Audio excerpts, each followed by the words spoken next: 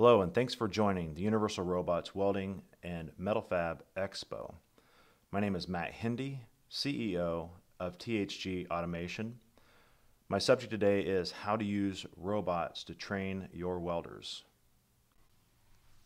The items we'll cover today in this presentation are who is THG Automation, case studies around how we've implemented a new thinking around training your welders with your welding automation, the realities of staffing your welding operations and how you can think differently about that process, building a team that can be more successful and use a broader spectrum of potential applicants in order to achieve your goals, and how to maintain that process and implement it into your manufacturing processes in general. And finally, who THG Automation is and how we can help you achieve those goals, and of course questions at the end. So who am I and who is THG Automation? I have about 30 years experience in manufacturing, including welding operations, automated welding operations, process engineering, product development and engineering, and general management of manufacturing operations. I and my team have created THG Automation, a collaborative welding solution for the welding industry. This solution is great for small to medium production runs, unique and exotic welding needs, and as well as some TIG welding operations in which the MIG process could replace TIG welding in some applications. Our background spans from welding steel, aluminum, and stainless, structural, and hermetically sealed vessels such as hydraulic tanks and fuel tanks for the on-road and off-road industry. We are a UR Plus partner. We are a certified systems integrator with Universal Robots, and we are an authorized integrator partner with Fronius. So let's go back to where it all started back in year 2000. We had a team of welders manually MIG welding and manually TIG welding the various products that we were selling. We decided to implement robotic automation for one of the products to see how well we could improve our both quality and our production output. This first implementation, which in the picture to the right shows the robot we first used back then, became a successful effort, and we decided to grow our robotic welding operation to see if we could implement the automation for more of our products. At that time, it was basically myself and one other person that both had a skill in computers and networking and had previous experience in welding, which I think helped the success of us implementing our initial welding automation. As we grew with the automation piece, and we brought in a second and third weld cell, we started to get tapped out as far as who was able to run those robots and who could help us implement that moving forward. Of course, our company was growing as well, and we continued to try to implement manual welding operations with new people, but we were finding that we were continually running out of options and recycling people that had left or had been fired for some reason. At this point, we decided to take a different approach with who we would hire, why we would hire them, and what we thought they could do for us with our various tasks and skill sets that we were looking for. We started to focus on people that had an interest in the jobs that we were trying to fill in our operations versus people that already knew how to do those jobs, and that included people that knew how to weld. We started implementing a process when we hired people on to find out more as to what their skill sets were or their interests were, and try to fit them into our operations versus try to find somebody that had specific skills that could just step in and start doing that job. We also focused on early training of creating a culture where people realized that when they stepped into our facility as an employee that they were not only limited to the certain jobs that we were given them, but they were expected to try to learn new skill sets, and we would support them in that process. Part of that meant that we would take individuals that had never welded before, and if they were interested, we would put them in front of a robot to load that robot and to teach them the safety and operational piece of that automation. As with most welding operations, components that need to be welded are in most cases going to have to be tacked together in tooling and then taken either out of that tooling and partially welded or completely welded out of that tooling, or left in some type of fixturing or tooling to be welded up. In our case, we were actually introducing the new employees into the welding, and we would train them on how to actually tack parts together and then load them into the robots. The interesting thing is those people actually not only learned how to use the robots, but they actually became proficient welders. We decided to capitalize on this and bring in more people that were more interested in learning jobs than already knew the jobs that we were trying to put them on. Welding automation actually introduced another concept, and that was the automation was a technical piece that had to be understood, but it also showed us a lot of things about our upstream processes. This allowed us to take the welding operations and the fabrication operations and have both those teams work together to implement a process that was beneficial to both, and getting rid of basically the silos that had been created between, for instance, the two buildings that we were running for various operations, both with the welding separate from the fabrication piece.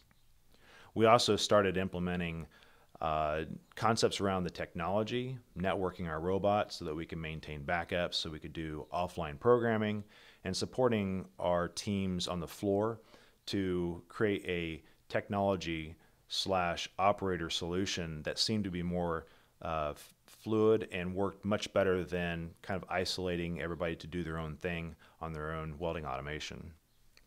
This is where we started to develop a process that we further implemented into our everyday operations.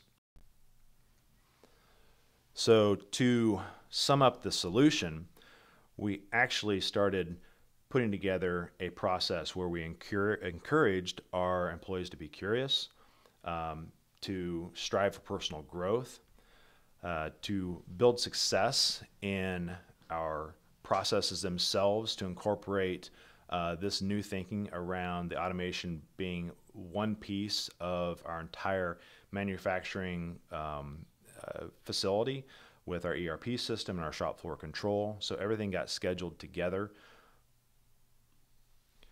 We also realized that the technology and a person's comprehension of technology was just as important as their ability to weld. If we had people that knew how to weld, people that were good at the skill of welding, and people that understood technology and could capture quickly new functionality in the robotic automation, we would build a team around that, and we found ourselves to be far more successful, far more agile, and we were able to put together a process where we were able to run lower volume components and products with the higher volume products, because we could start integrating both those activities into the same set of scheduling. We also set up our HR so that we would encourage people to not only understand the welding, not only to understand the robots, but to also understand the fabrication piece with press brakes, punch presses, water jets, lasers, shears, so that we would encourage everybody to understand each other's roles, the challenges that they are faced with, and the complexities of the entire manufacturing operation. So the reality of today is not that much different than the reality in 2000. There's a welder shortage of 350 to 400,000 estimated positions that have not been filled. The average age of a welder is now 55. There's a continued demand increase of welding positions that has not been rectified. Companies are forced to implement overtime consistently. That creates cost increases with products and causes fatigue with the welding staff. And since this is a long-term problem, there has to be some way of rethinking it in order to find a solution. So how do we do that? Let's go back to our initial conversation about how we leveraged the automation with our team. The first thing we did was rethought who we would put in front of our welding automation, not taking into account their initial skill set, but taking into account their interest and their mindset as an employee for our company. We also needed to look at if the person had some type of skill set or aptitude for technology. If you combine that with your experienced welding staff, then that is a perfect example of how to create a team in order to implement your robotic automation. After all, a welder is a mechanical piece that moves around based on the instructions from a computer that is integrated with welding equipment. So it necessitates the ability for a person to both understand computers, to understand programming languages, or at least the concept of how a program structure works, as well as understand how they would implement the welding process as if they were doing it manually. There's also the concept of if a person's been welding for 10, 20, 30 years, there may be an interest of learning something new. If you combine these factors and bring in a third piece, which is a willingness for new employees to learn either the technology, the welding, or both of these processes combined with robotic automation, there's a great opportunity for success. Another important piece of this is to allow your initial operators, the people that you put in front of the automation, to grow into the roles of both a lead for the technology or the welding equipment and for the welding skill set. And then, of course, you have to build an environment where you encourage this type of thinking and this type of activity and break down the silos that would normally be created between various teams in your organization, both large organizations and small organizations.